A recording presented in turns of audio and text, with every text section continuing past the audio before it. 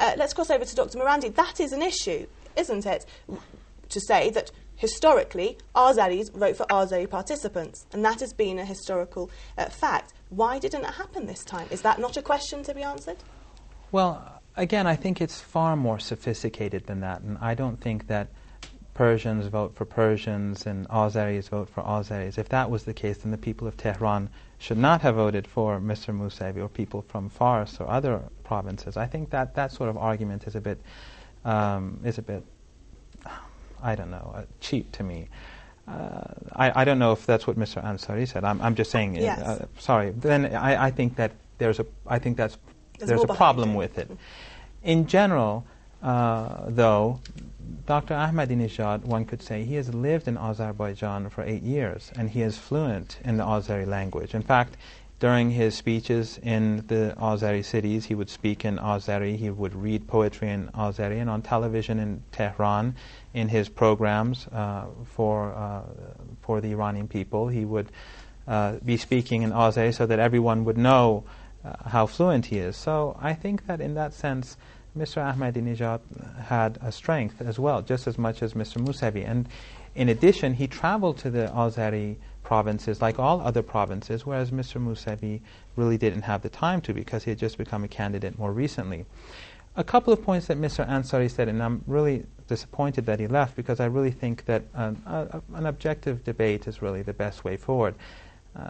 One of the problems that we have in Tehran is that some people got very hot-headed over the issues. The candidates, I think many of the candidates went a bit too far. And after the elections, again, I think emotions ran too high. And that's one reason why we had some of the troubles that we did. Two things that Mr. Ansari said that are wrong was that one, he said 50 cities, where it's 50 towns. And the second, that voted more than 100%. And it's easy for a town, because people move around on the weekend and because the turnout was so high everywhere, it's easy to understand why a small town could have more than 100% of the people who can vote there voting, because people come in from other cities. He also said that the Guardian Council said that 3 million votes are missing. The Guardian Council never made such a statement. What the Guardian Council said is that if you include all these 50 towns and all of the votes in these 50 towns together are 3 million votes. And even if we were to say all these 50 towns, the votes should be cancelled, still it would have no effect on the election.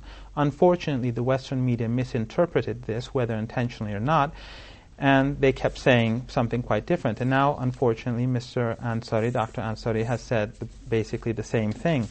That is not what the Guardian Council said, and that is one reason why I believe that experts within Iran are more able and competent to be able to analyze election results, because anthropologists and politicians here live in this country, they know the country well, they are fluent in Persian, and they can understand what the Guardian Council says, what the different candidates say, and are experts on statistics are just as competent as anywhere else in the world. Let's cross over to Dr. Afrasiabi at this point. I'd like to pick up on some of the points made in this report by Chatham House, some of the more notable ones. And I quote here, in order for the official statistics to be correct, Ahmadinejad would have needed to win over all new voters, all former Rafsanjani voters, and also up to 44% of former reformist voters in some areas. So that's a pretty astounding figure. How would you respond to that? Well, to my knowledge, this report came out before the Interior Ministry put out on its website a detailed breakdown of votes in every district. And if you go to that website and look up the numbers, particularly in the rural areas where Dr. Ansari claims that Mr. Ahmadinejad is not popular at all, you see that heavy turnout for Mr. Ahmadinejad is listed. And the question that Dr. Ansari need to answer is it a hoax? Was it a number fixer? Mr. Mousavi had more than 40,000 observers at the voting stations, and as of yesterday, the Council of Guardians said that they have not received any documented complaints from any of Mr. Mousavi's observers, and one wonders why. You know, there's the issue of voter fraud hoax. And as I said a minute ago, we cannot take questionable statistical analysis, especially when there are contradictory ones around, as a substitute for empirical investigation and hard evidence of fraud. And unfortunately, that seems to me is what Dr. Ansari is trying to convey, given the fact that his report has been elevated to the status of a final statement on this fraud issue by CNN and the world media.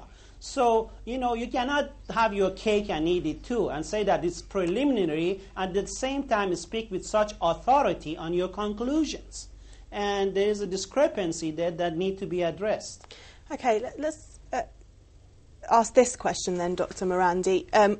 We've seen the statistics, and yes, there are some differing interpretations. But one thing's for sure, that as Western media was heavily going, many analysts from here and abroad were saying the higher the voter turnout, the more likely Mousavi will win. And then we came to election day, and we saw this huge turnout and a huge victory for Ahmadinejad. The question then still remains, putting all the statistics aside and the question marks on that, where did those votes come from, and why did people vote for Ahmadinejad if they'd voted for Mr. Karoubi the 4 years earlier, or they hadn't voted? Why Dr. Ahmadinejad? Well, there are really a lot of issues here, and as you know, I'd like to point out that I didn't vote for Mr. Ahmadinejad or Mr. Mousavi. But the reality on the ground is that the turnout was much higher in all parts of the country. In some parts of Tehran, like the north of Tehran, the center of Tehran, the turnout was much higher. But the same was true in the south of Tehran. The same was true in the provinces. Mr. Ahmadinejad has traveled the country. People throughout the country have for the first time seen their president on the ground, in their town, in their village, looking to see what's going on. Can I just comment on that point, though, because this report says, well, in fact, the rural areas are only about 30% of the population, so it wouldn't make much of a difference. Even the provinces themselves. He's been to each and every capital of each province at least 2 times, many of them 3 to 4 times. That's a huge difference. That's not what President Khatami or President Rafsanjani or even what Prime Minister Mousavi did when he was running the government during the war. Now, whether this is a good way to manage a country or not, you know, that's another issue altogether. But the man is popular. Now, a point that I'd like to make is that, in the 2005 elections, Mr. Ahmadinejad, in the second round, when he reached the second round with Mr. Rafsanjani, almost all the other candidates, whether reformist or conservative or principalist or whatever you'd like to call them, they either supported Mr. Hashemi Rafsanjani or they didn't support either side.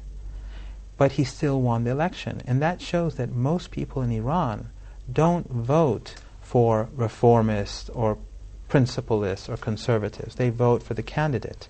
Otherwise, if the case was the opposite, then Mr. Rafsanjani should have won the election, not Mr. Ahmadinejad. Let's leave it on that point because we are out of time. I'd like to thank you, Dr. Mohammad Marandi, joining us in the studio in Tehran, professor at the University of Tehran and a critic as head of the current administration. Also joining us, Dr. Kaveh Afrasiabi, who's a political analyst and author, also a former UN consultant. And I'd also like to thank Dr. Ali Ansari, who was joining us for the time that he was with us. Thank you, the director of the Institute of Iranian Studies and a consultant to the British government. And many thanks to all our guests.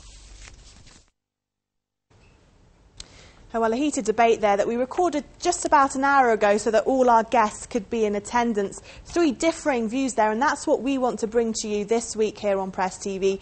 A look at all the views and all the angles. So make sure you join us at 18:30 GMT for another edition of our special coverage on post-election Iran.